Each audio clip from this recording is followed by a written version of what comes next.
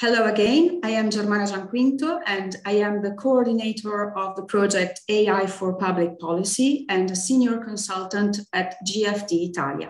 I have worked in the field of European research and innovation projects since many years in different fields from health to environment and ICT. Today, we are here to present this session on health and well-being. And what we would like to do in our session is to focus on this topic. That is why it is more and more urgent and more evident that efficient public services can make people's life easier. So the way citizens perceive public services is changing, and the awareness of the public administration is surely adapting to this perception and trying to improve it. The way citizens take advantage of public services must be easy and efficient, and therefore the decision-making process of public administrations have to become more agile, faster, and adaptive. If this has been clear since times, now it is really urgent. That is because you can all imagine that we have been impacted by the COVID-19 pandemic, affecting everyday life and affecting the way we take advantage of public services and technology deploying these public services. COVID-19 has highlighted the importance of people, health and social need, and underlined that it is now the time to address some long-standing challenges. Other than putting health of citizens as the first thing to take care of. Within this framework, luckily, I would say, we are living on times where technology can really help us to improve. We have disruptive technologies that can better support data-driven policies. We can think about digital twin, artificial intelligence, high-performance computing within the others, but there are many different technologies to help us and assist us in this process. Considering that these technologies run on cloud, meaning optimization, a better and more focused management of data, as well as artificial intelligence set in place for extracting and deploying information, we can only start imagining the transformation that the public decision-making process will be soon facing. And most important, the opportunities that are behind this transformation. To support this transformation, we have different projects here: Policy Cloud, DCIDO, AI for Public Policy, Duet, and IntelComp. All these projects have joined their forces to raise awareness on the European cloud infrastructure for public administration. In particular, in this track, we have the cluster focusing on health and well-being and on the added value of a data-driven policy making. I would like now to present to you the speakers that will take care of giving us their perception. We have Dr. Paresa Markianidou. She's principal consultant at Technopolis Group.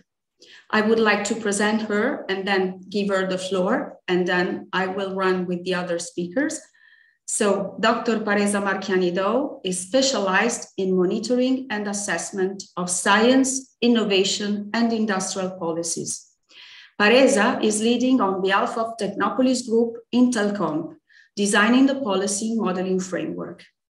Paresa has designed STI indicators on numerous projects going back to the ERA Watch, Trend Chart Initiative, Eco Innovation Scoreboard, ESPONS, SDGs, localizing tools for EU regions, the Regional Ecosystem Scoreboard, and Advanced Technology for Industry Monitoring Framework, among the others.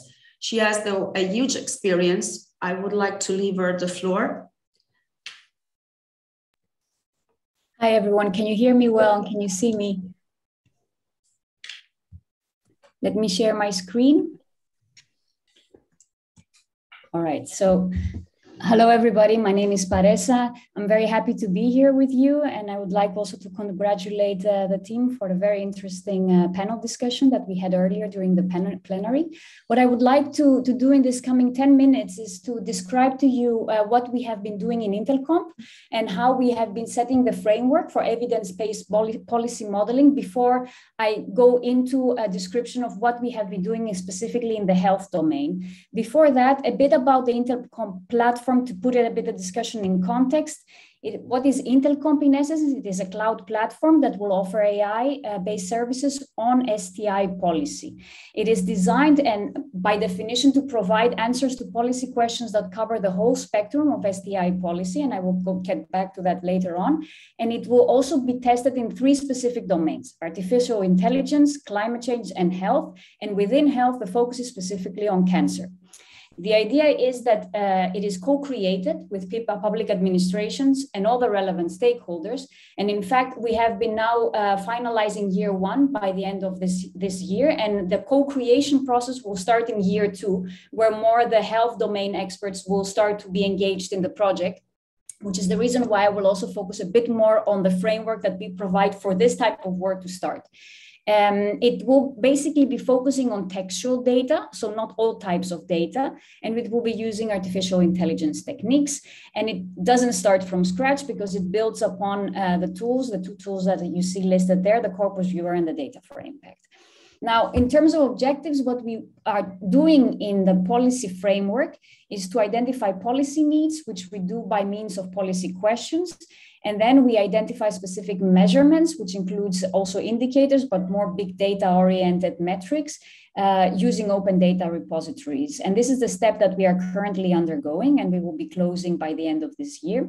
And then it's about building the solutions for the policymakers with the help and with a co-creation process with the so-called living labs. Now, on the conceptual framework of IntelComp that applies across the domains, it's hence domain agnostic. And this is a step we have added a bit of a deductive approach because we felt it was necessary to check and to have a common framework among the different domains to base ourselves upon while we are preparing for the work that will only start in year 2. So basically what we did is that we focused on these dimensions that you see there, those 4 dimensions, and we chose to focus and to center our approach on the functional delimitation of the innovation system with the 7 innovation functions. Then we did look at what are the policy questions that are relevant for the different phases of the policy cycle. And then we considered also the different types of policy stakeholders, because it's one thing talking about the policy, STI policy analyst, and another thing talking about the mayor, and another thing talking about the funding agencies. And then we are moving slowly towards the point 4, which is basically reformulating, expanding the policy framework that we have designed in terms of policy questions to domain-specific questions that account for the specific technology, specific questions, and stakeholder interactions that are central for the specific domains. And as we know in health, there is a lot of you cannot assume that if you have a domain-agnostic framework that it applies one-to-one on all cases, and all the data sources do not apply for our specific databases that are relevant for the domain of health. So these are the components that we are considering all together, but starting from a domain-agnostic framework.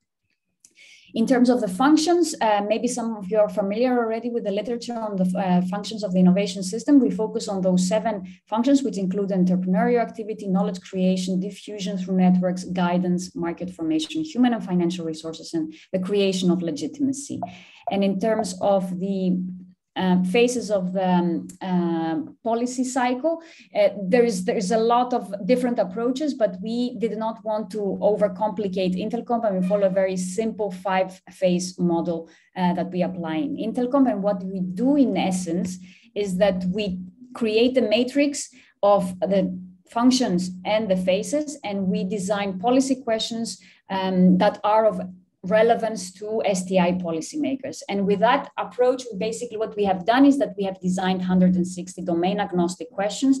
And in the process of discussing within the consortium and with interviews with STI experts, we realized that already at the very start of the project that there is a great interest, namely in the phase of evaluation and agenda setting, which is also what we are focusing a bit more our effort. Now we are in this phase 2, let's say, of the policy framework. We are looking into the measurements and data sources. And this is a very interesting transition because we are translating the policy questions into measurements and eventually indicators. Now, we like to make this distinction between indicators and measurements, because when we talk about indicators and in the heads of the policymakers, and a KPI, an indicator, is a statistically robust measurement. Well, we know, but when we are exploring with big data, before we actually can label a measurement as a KPI, there needs to be a lot of robustness checks of the data that need to take place. So we make this distinction between indicator and a measurement. And in order for a policy question, let's say, to qualify for IntelComp, we ask the following questions. First, whether to answer to the policy question and to measure it in a specific way that we propose, whether it requires AI intelligence, whether we can source sufficient data, whether it's also technically feasible, if it is in scope as per the domains. So we do take into account already the different domains, hence also health, and also later on for the so-called living labs. And is it in scope also as per the proposal and the vision that we had in the proposal for IntelComp? Now, to make it maybe a bit clearer to you of what is in scope and what is out of scope for IntelComp, is that what is in scope is obviously questions that require AI intelligence, like what are the R&D fields of larger R&D investors? So you can argue you have the R&D industrial scoreboard, but you want to understand what are specifically the R&D fields that they are working on, besides what you see in patents, in bibliometrics. So you can look at of course, at OpenAir on the publication. You can look also on their website. So this is a classic case where AI intelligence is very useful. Policy questions for which we can source sufficient text data, which is sources like Parliament discussion minutes or TED or Euraccess, where you have a lot of rich material. Policy questions which are complex but technically feasible. For instance, what has been the leverage of national support measures for EU competitive funding, which implies that you need to match the projects that can be funded by national sources to European tenders and European projects that have been financed, potentially from the same organization.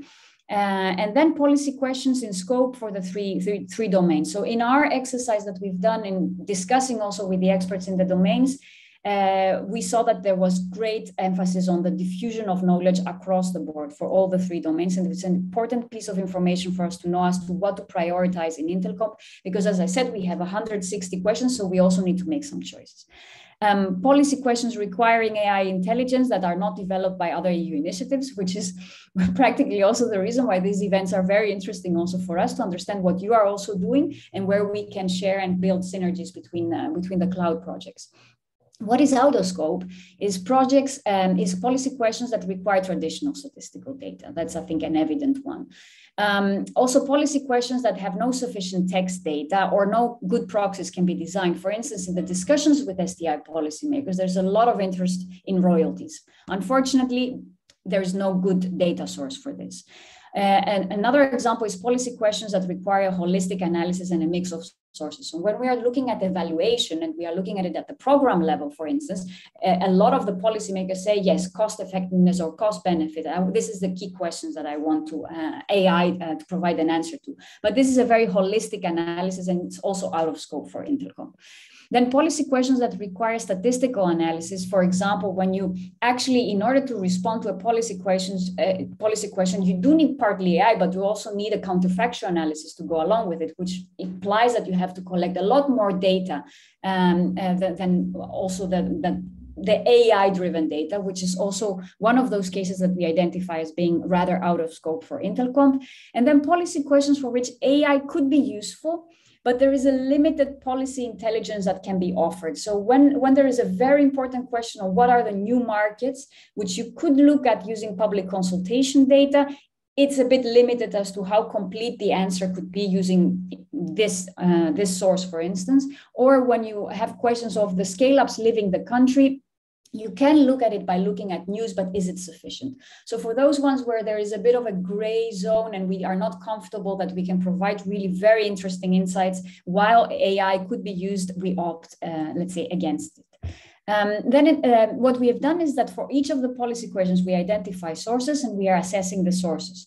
In order to assess the sources, we look at their text mining potential, the temporal data availability, because for some questions, temporality is important, the availability of classifiers to be able to train the algorithms, to have the open access versus paid access, because in IntelComp we have a focus more on open access, and also the resources needed to compile the process. Again, as I said, choices need to be made as to how many more experimental sources we can embed within IntelComp. And lastly, and I highlighted because as an STI policy practitioner, this is what I also very much care about. It's about the representativeness. What are the biases of the database? How can we address the biases to ultimately create KPIs?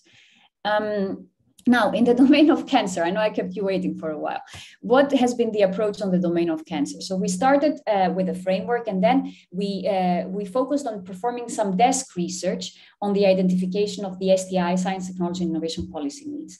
And we realized that in the domain of health, this is very much in the hands of the national member states. But we, in order to at that stage, in the first 6 months of the project, to get a good idea about a framework that would fit also the policy questions that we would want to give an answer to, we looked at what Europe is doing. And we looked at it by performing a simplistic intervention logic. So we looked at the vision at the European level, we looked at the operational objectives, we looked at associated targets that we would be called to test whether we are hitting the performance that is expected. We are looking at the different policy programs that are of relevance, the roadmap and the actions below those roadmaps. And then, of course, since we look at it from an STI lens, the specific STI actions and initiatives and the STI expected outcomes. And this is what we have done up until now for the domain of cancer as a step one. As a step two, we conducted stakeholder consultations, and this was at the end of month 6 of the project. And what we used was, of course, the evaluation, the framework that we had. In the domain of cancer, there was a lot of interest on evaluation. This is why I focus a bit more on that. And we discussed and debated about the formulation and the accuracy and the expansion that is needed in terms of the different policy questions. And there were some interesting insights that came out of these workshops, like the identification of new collaborations arising, the adoption and replicability of innovations to different healthcare systems, the advancements in technology readiness level, the TRLs or interactive machine learning for different areas or projects. So there were a lot of also more niche areas that were discussed during those workshops. It helped us a bit to see clear what are the evaluation specific needs that they have. A lot of focus is, of course, on being able to capture well and from different angles the health impact, comparing and measuring the qualitative impact and patient experience, and especially when it came to patients, having the possibility to monitor the patient outcome measures for a longer period, among others. And of course, then we were able to see also the STI more broadly priorities that existed in the cancer domain.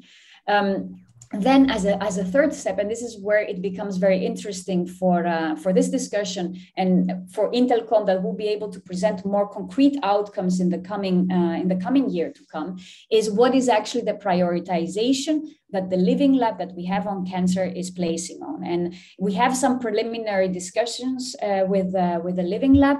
And what it seems to be the case, that there is a great interest that IntelComp should focus on evaluation to start with, and the analysis of the impact of funded research projects, and the way that they see it and where they see their needs to be the most dominant is about this first, second, and third level of needs. First level, bit of the classical output related approach, where you have the classic outputs in terms of scientific publications, patents, but also clinical trials. Then the outcomes in terms of the medical outcomes, and hence more going towards the medical impact. It involves good practices, new treatments, and new diagnostic screening techniques, and also the impact in terms of the social impact, about media, about topics of funded projects that are discussed more in position papers, in positioning of projects in relation to public health data. And these are all things that require different sets of data, from traditional to more new big data approaches, for which currently there is very limited usability because they require AI techniques that are not there. So I think with this, I can end here. Thank you, Paresa. Thank you for your presentation. Yes. The only thing maybe I would to add is about the next step. So I think we will be concluding on the needs and the specific data sources by the end of this year, and this report will become public. So if there is an interest to read through and discuss in the next year for eventual cooperations or opportunities for specific aspects that we can share knowledge, we would be very happy to do so. Thanks. I mean, apart from the more technical details, so the translation of the policies into indicators and KPIs measured in the domain of cancer, which I think is really, I mean, important, and it will be more of focus because we are talking about the pandemic and the COVID-19, but I think that all this part related to cancer will be soon leading the stage. So that is very important. I really like, I mean, the suggestions that you had about the synergies we can set in place, not only within the projects, because there are already set in place, but with the stakeholders and, for example, with the audience that is here attending this track. So I would like to give you the floor to Armend Duzha. Armand is a senior project manager and research associate at Maggioli. Armand is responsible for the management and coordination of international research and development and innovation projects co-funded by the European Union under the framework of Horizon 2020 Research and Innovation Project. He is particularly specialized in transferring research results into the industry. He has been involved in more than 20 projects in different domains, including cloud computing, big data analytics, and cybersecurity. Thank you, Armand, for your presentation. I would like to give you the floor. Thank you, Germana, for the introduction. I hope you can see my presentation. Yes. Okay, cool. Thank you very much. Okay, so good afternoon, everyone. As already introduced by Germana, my name is Armend Duzha, and I'm a project manager at Maggioli, and we are also partner at the Policy Cloud project. And today I'm going to introduce you about the participatory policies to counter and prevent radicalization, which is one of the use cases of the Policy Cloud project. So to this extent, I am just briefly introduce you the project in order to provide some details in case you are not familiar with all the projects that are part of this clustering activity. So the project started on January 2020 and is going to end next year, end of December. We are 15 partners, and let's say the main objective or the main, let's say, focus of the project is to provide an integrated cloud-based environment for data-driven policy management that will provide interpretable and reusable models and analytical tools towards efficient policymaking. We have, let's say, also, so we are now at the second year of the project, and of course, all the results of the project and the outcomes will be, let's say, available by the end of the project, but we have already started our research and development activities. We are at a second stage of validation activities, so we have already performed a second round of piloting activities with different stakeholders engaged through the co-creation workshops and relevant activities with the policymakers in the specific domain. But of course, what we will provide by the end of the project that will be, let's say, available to all the stakeholders, not only policymakers in the sector, but all the relevant stakeholders that might be, let's say, interested in the results of the project. So of course, we we want to enlarge the evidence base for effective policymaking, to facilitate the interoperability, usability, and scalability. So in terms of data, in terms of functional components that are provided to the policymakers, but also in terms of, let's say, of the sectors and domains that we support or we would like to support in order to provide services and added value benefits to the public services. Also to realize a social-centric approach, considering legal and ethical, but also security aspect. We have a partner that is specialized in the legal and ethical aspect, who is providing a legal and ethical framework for the policymakers. And this will be made available, of course, open source to all the stakeholders, and also to promote the data-driven innovation, particularly to the public administration and public sector. And last but not least, to boost the data-driven economy. And in terms of pilot cases that we, let's say, that are part of the project and have been, let's say, involved in the project activities in the different phases of the project. So since the project ideation to the first stages of the design and prototyping activities. So we have 4 use cases in 4 different sectors. The first one is about security, and so this is also the focus of the presentation for today. And this is the first use case about policies against radicalization, where Maggioli is a technical partner, and we have the Lombardy region as the end user for this specific use case. Then we have a second use case about intelligent policies for the food value chain, where we have the Itainova as a technological partner, and the Aragon region as the end user. And then we have urban policymaking for the Sofia municipality in Bulgaria, and we have OKIS as a technical supporting partner. And last but not least, we have another use case about open data policies for citizens. And for this, we have the city of Camden from London that is, let's say, working on these specific scenarios. And as I mentioned, and also as from the topic of this presentation, so our focus is on the first use case, which is about policies to counter radicalization. And I already specified that for this, so Maggioli is collaborating with the Lombardy region as the public entity who is directly involved in the activities. And what is the purpose of this use case? So why we have, let's say, promoted this use case within the project activities.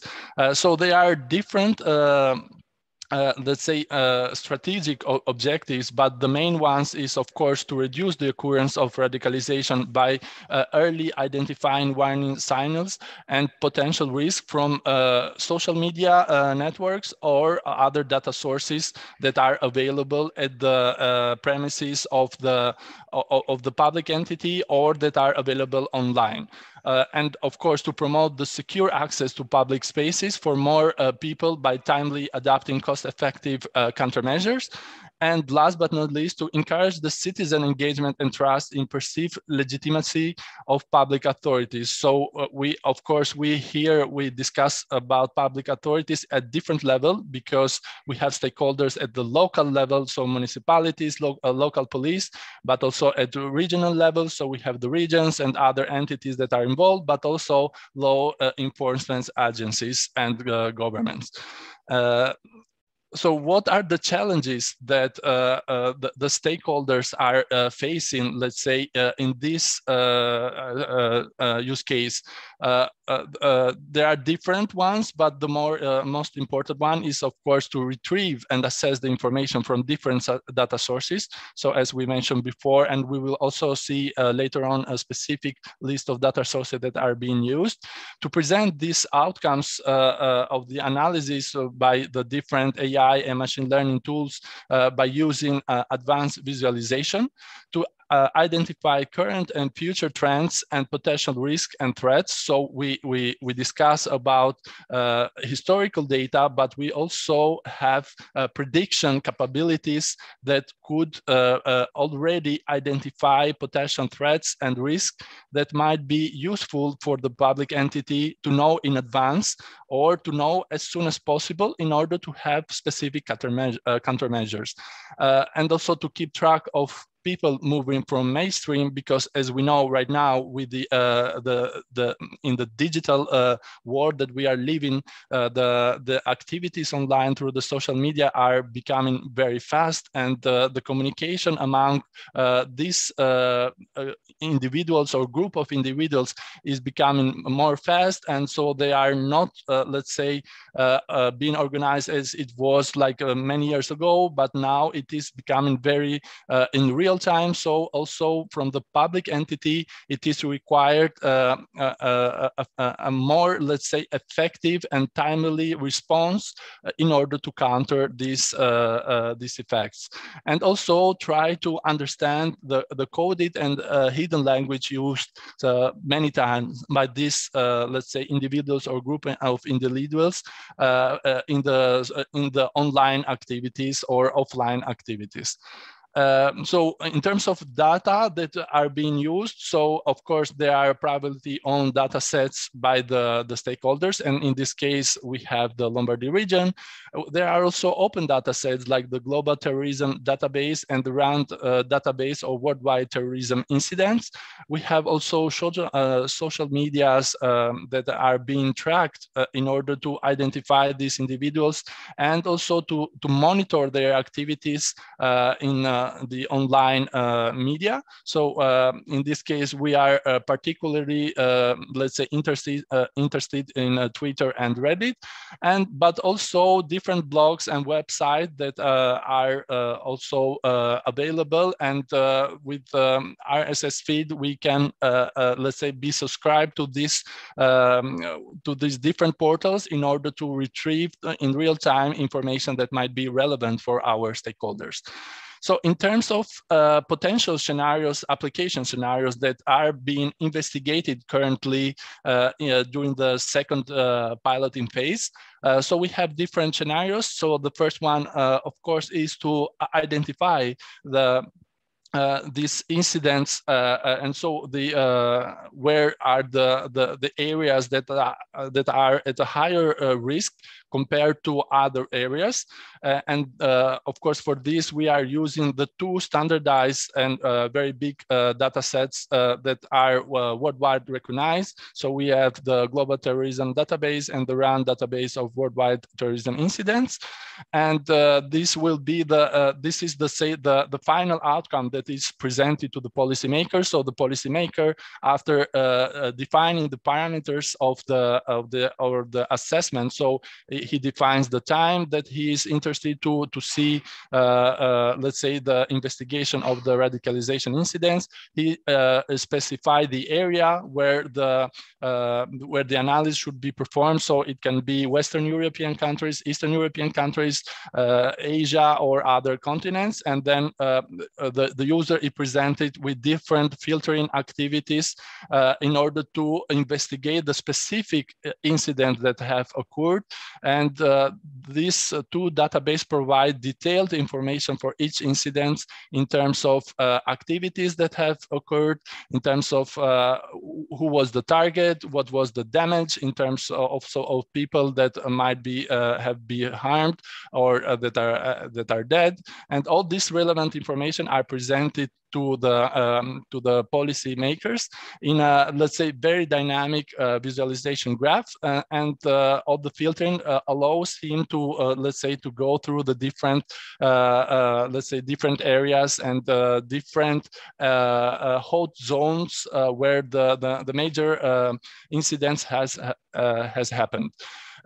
Another scenario is also very linked to the first one, because here, from one side, we have the radicalization incident. From the other side, we have the groups or the individuals that are behind these events.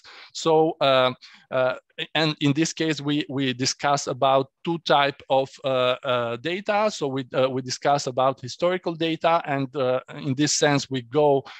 So we use the Global Terrorism Database and the RAND database because they are, let's say, matching and let's say categorizing all the information in a standardized way and present them to all the policymakers. So from this standardized data set, we can identify already a set of individuals or group of individuals that are linked to this specific incidents, but also from the online activities through the social media, we can identify also other let's say, targeted stakeholders that are involved in propaganda spending through online or offline activities. So this can somehow complement or confirm the data that are coming from the Global Terrorism Database and the RAND database.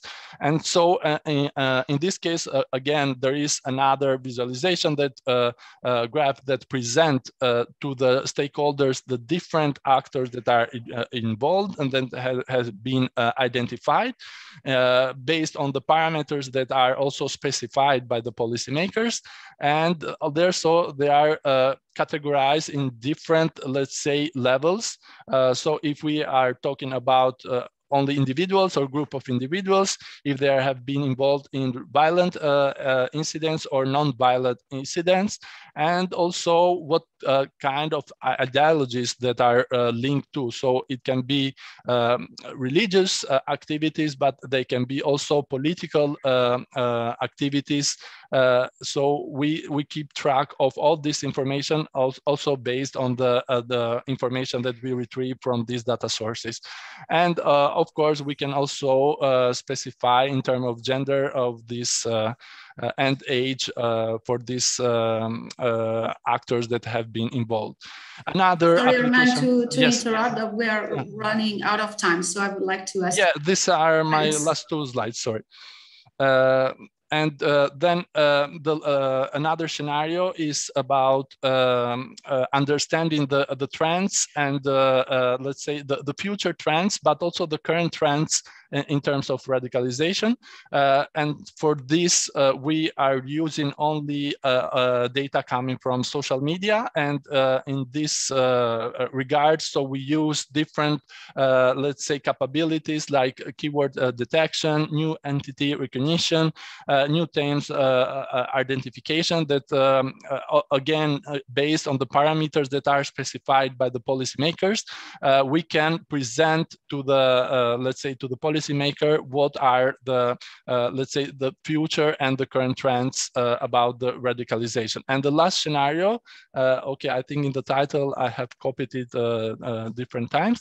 The last scenario is about the understanding the under real time the activities of these, let's say, individuals and group of individuals that have been identified.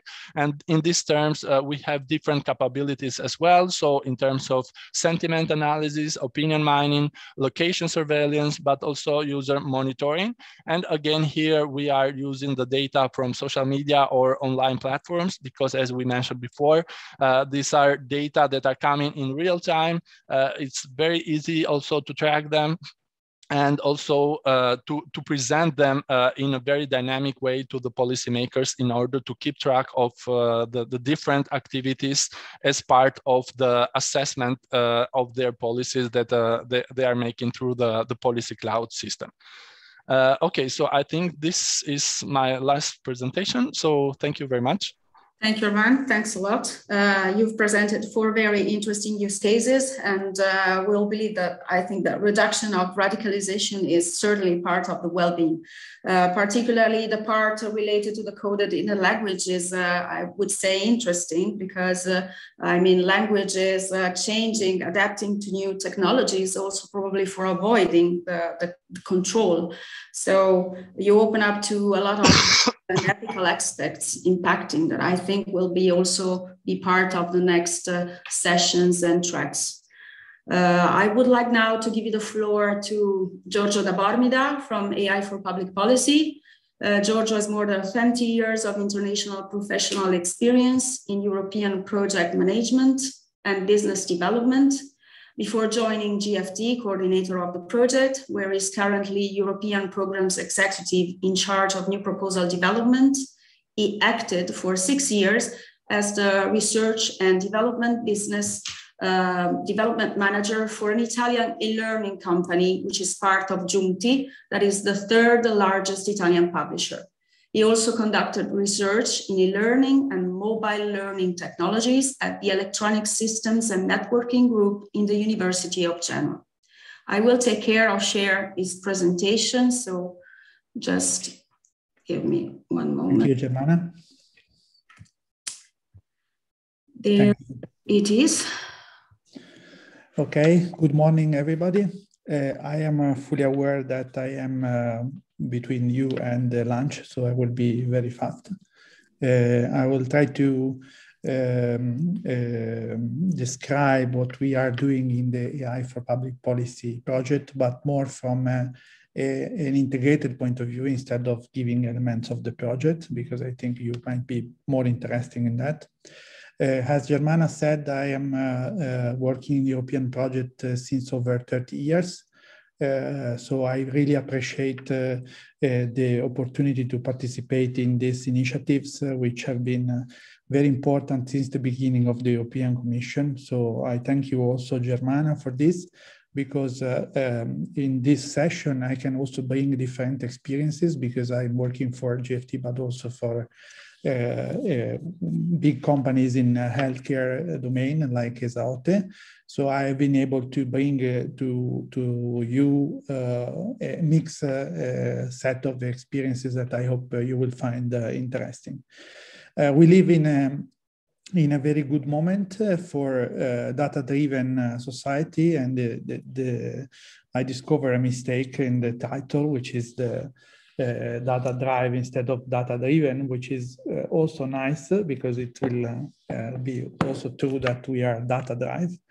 But what is important is that policy development is really one of the areas where we can make the best use of technologies, enabling technologies that are available.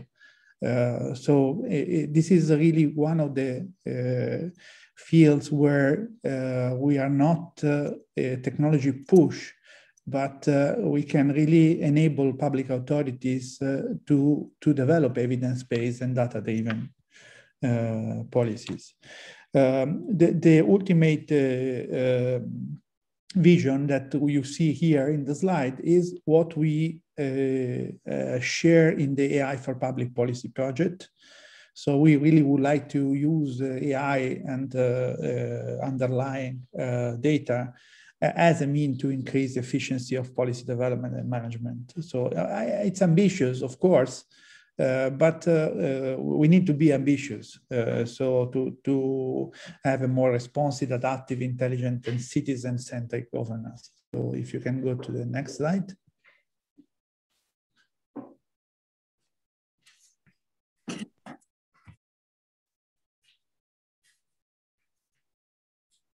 Okay. One before. Okay. We would like to couple the co-creation and artificial intelligence. What you see on the right side of the slide is basically the main the summarization of drivers and motivation of the AI for Public Policy project. If we can, there are a set of elements that you can see on the first part of the slide: cloud computing, infrastructure, where to which you can harvest vast amount of data. We have high performance computing capabilities. We can put in place cost reductions and improve the economies of scale. We live in a time that we can reduce time to develop and roll out new services. So this basically allows for have a better execution or advanced data analytics over data sets. And also we can use machine learning and deep learning to have more meaningful insights and actionable insights. So it's next slide. Thank you. Here, we in the AI for Public Policy project, we are keen to use data innovation to collaborate and contribute to the European healthcare data space, which is a policy of the Commission that is now under approval, and we hope to see it by beginning of 2022, where it's very in line with what the person from the European Commission said at the beginning in the plenary speech, where it's the need for have a shared data space is essential to create meaningful results of the application of AI or other advanced technologies. Where in the EHDS, we will integrate, in fact, also findings and outcomes of AI for PP project, but also of other projects, hopefully, where this will be a virtual cycle of improvement of the results. In the case of the healthcare session, this will we are targeting both healthcare professionals but also policymakers to collaborate and create, as you can see here, educated, data-driven, evidence-based, and patient-centric decisions for health prediction and care. This is a very ambitious target, but we would like to go into that direction. Next slide. Okay.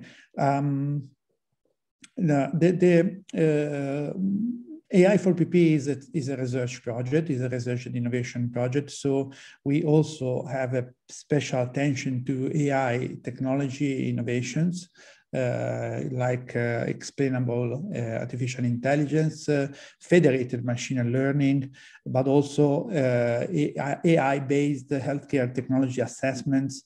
And this is nice because it's patient digital twins. In the plenary session, you have seen another concept of digital twins about cities.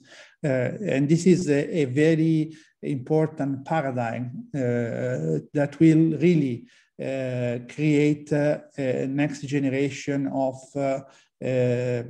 solutions and algorithms and elaborations based on digital twins. So this is a very important area of research and taken from Industry 4.0, of course, but also even before. The key point here is to have highly personalized clinical decisions, accurate, trusted decision making, especially targeted for policy making, which is one of the key targets of the AI for Public Policy project. Next slide.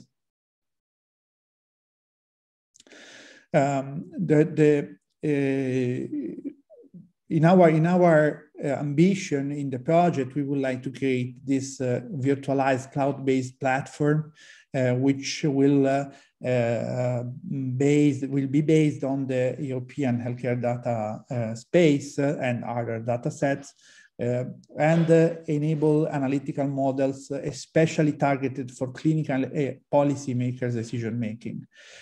This scheme that you can see here, of course, I will not go into the details because my time is almost up, as I promised, is taken from another project that I can't go into details because it's not active yet, but it's important to understand that it's an ecosystem of different elements, as one of my colleague speakers said in the previous presentations.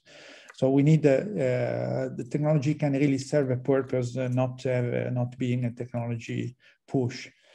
Let's go to the next. Okay, and that's it. That's my contribution to this session. I hope you liked. If you need any further information, I remain at your disposal. Thank you, Giorgio. I think there are a couple of points which are really important, I would say. So the whole ecosystem that it is to support of public administration and public policies, and also the AI technology innovations that are all set for having an accurate and precise policy making. That is the topic of our discussion today.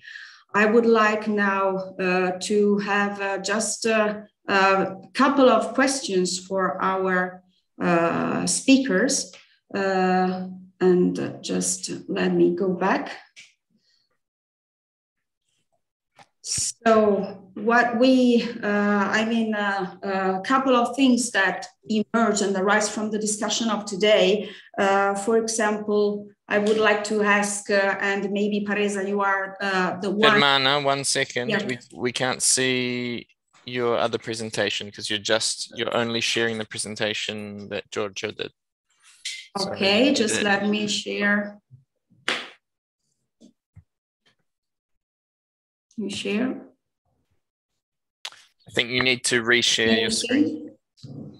Now we can, I think. Yeah. Yeah. Okay. Okay.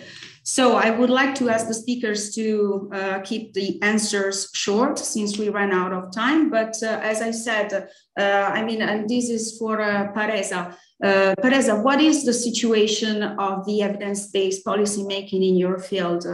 What is your opinion and experience on that?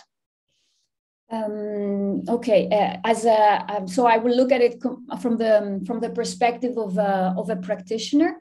So someone who tries to provide the evidence to the political leaders, be it at national level, European level, or regional level. When it comes to evidence-based policy making, we see that there is quite a lot of demand coming from the policymakers themselves. They ask explicitly for data. They have a very demanding needs in terms of having timely data, having temporal data, having data at different levels of disaggregation and more granular data when we talk about different technologies. So having a data at the technological level, having data at a more specific domain level that is not a classified database as it exists currently. Think, for instance, of orphan drugs that you would like to see in terms of publications, in terms of patents, in terms of activities of companies who dedicate resources on orphans, or other type of more specific domains in terms of climate change. So there is a need for the level of granularity that we don't have in classic data sources.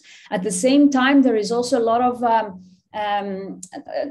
not suspicion, but there is a need to discuss the representativeness of the sources that we are using, of the robustness of the measurements that we produce, and how they blend together with other sources, being more traditional data sources, being expert consultations via surveys, via desk research, so that you can actually respond to a policy question, not just to provide a single measurement using big data for which you know very little of in terms of the biases that it may hide. So they really need to understand how they can best use data that you produce using big data.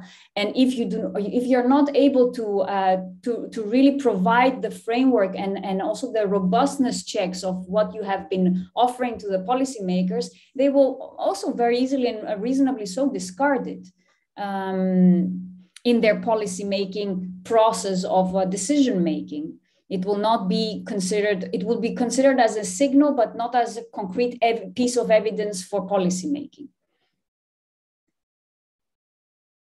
I think you're muted, Germana.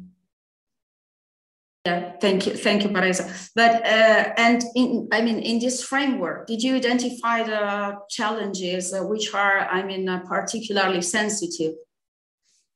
No, the challenges that we have is that the policy questions themselves are quite complex, and they do require a complex set of data and combination of different things in order to provide a complete answer to the question.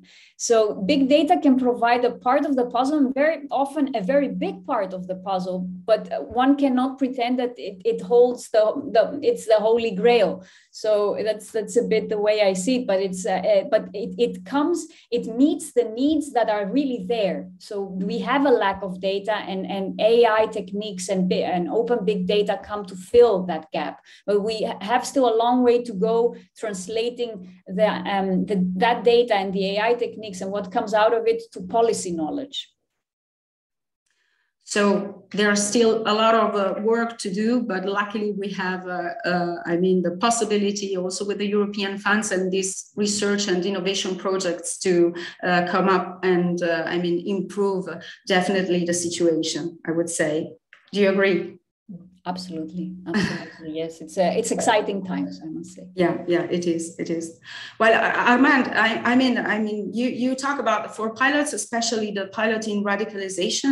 Which is really interesting, and we all see the importance that it has in the European area, for example. And but there particular topics or interest and aspects that you think that are important for the replication of your project and for the assessment of the activities in Europe? Yeah. Okay. Yeah. Thank you, Germana, for the question. I think, like, if we talk about the specific use case, so as we are aware, like, radicalization is a phenomenon that is country, let's say Europe-wise, is not country specific. So every experience that we can share between the European member states, it is more than, let's say, welcome, because like all the activities or all the side effects that are coming due to the radicalization in one specific country, they can, of course, also be linked to other countries, like neighborhood countries, but also other countries that have the same specific in terms of demographic, in terms of economic development. And I think it is really important that we have countries that they are working together in order to counter this phenomena as soon as possible, as fast as possible. Because as we said before, like these individuals and this group of individuals are moving very fast compared to what they were doing. Like if we went to compare it in 5 years, 10 years before. And also the development of the technology has also made them very easy to communicate also through the different countries, and also to spread this propaganda through the different countries in a more fast way, but also like using probably also a language that before it was not possible, because everything has to be organized in small groups or in small contexts. And now it is there is, from their side, there is a plethora of opportunities, because the World Wide Web has given them this opportunity also to move from one country to another, without moving physically, but their opinions and their ideas can move quickly from one country to another country. So I think it is very important that if we can share experiences, also in terms of data sets that probably like one entity has in Italy compared to another entity within the same country or within the same region, but also in other countries, I think it is very important and very useful from the European context. And so this of course can bring benefits to all European citizens. Absolutely. Thank you, Armand. One question, Giorgio, you talk about the evidence-based policy making from different points of view. Different areas of public administration or large and companies. What would be your recommendation to policymakers in order to have them basing their decision on evidence-based policy making, of course, based on technology? Thanks for the question. The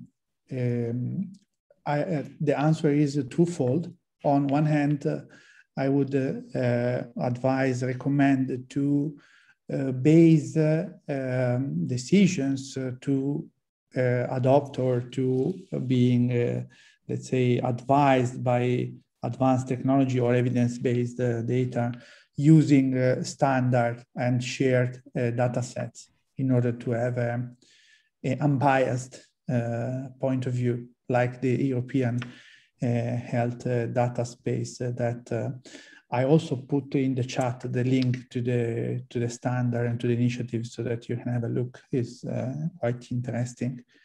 And the second is to keep the technology advices as advices, because we can help policymakers, give them a wealth of information selected and very specific for their needs, but the policies and the policymakers need to keep to stay in the center of the process. So the technology can be helpful, can give good advice, better than before ever, but it is still, the policy making is still a human activity, which needs to stay human, but with a wealth of information, as many information as possible.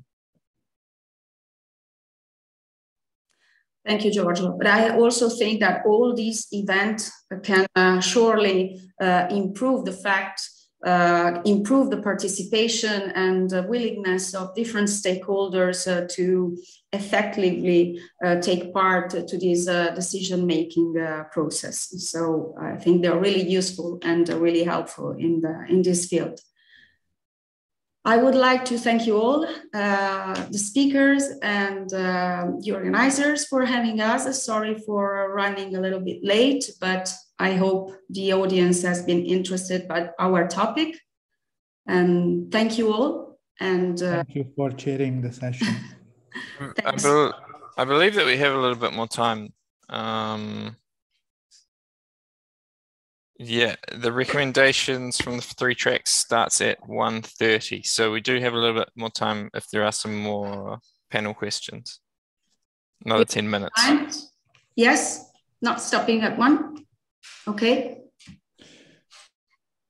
I was looking in the chat, but I cannot see. Maybe there is any question from the participants, maybe. Any question from the audience?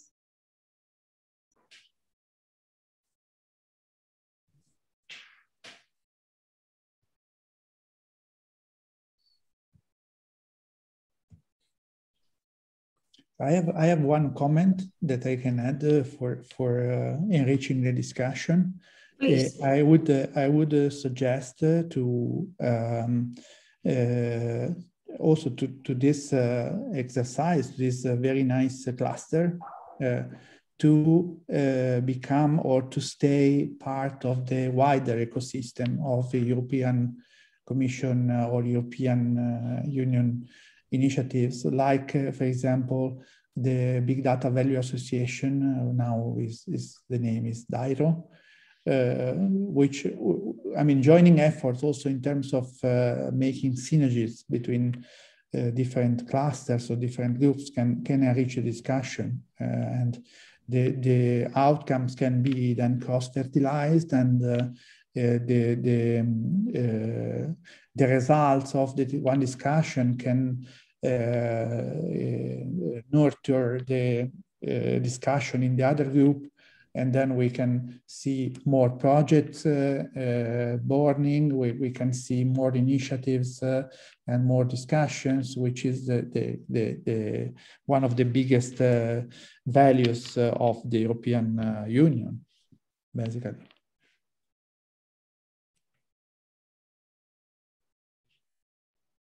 Okay, I'm just checking the chat. Thank you, Giorgio, for sharing the link to the initiative. No questions from the audience? So thank you very much. And have a nice lunch. We'll be back in the afternoon for the next sessions. Okay. Thank you. Thank you, everybody.